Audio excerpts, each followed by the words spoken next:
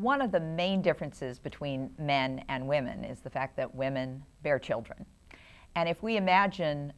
the changes that take place in a woman's body, and particularly in her blood vessels, as her uterus changes from a pear-sized organ to one that can contain an 8 or 9 pound baby, that shows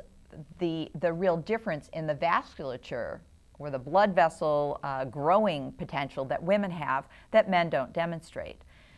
And what we have really come to realize is that a pregnancy is a woman's first cardiovascular stress test.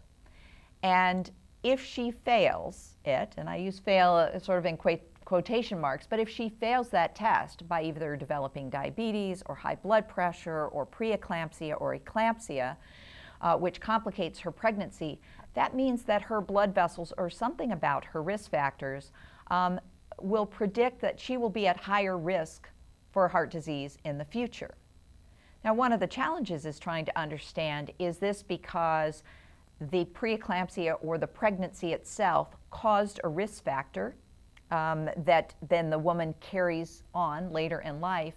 or is it that it really is a stress test and that pregnancy identifies very early in life the woman who we should be watching much more closely over her lifespan for early signs of cardiovascular disease, or perhaps deciding that we'll treat her more aggressively in terms of risk reduction. For instance, being more aggressive about treating her blood pressure.